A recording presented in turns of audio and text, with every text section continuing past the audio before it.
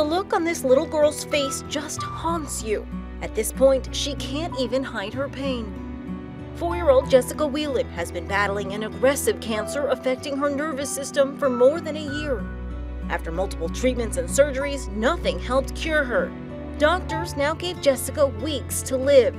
The toddler's father snapped this heartbreaking photo of his daughter so people can see the darkness of childhood cancer. He wants people to become more aware about the deadly disease and help support ways to fight it. Because his little girl, who used to smile, is no longer a fighter. The cancer won, and he wants to make sure no one else has to go through such heartache.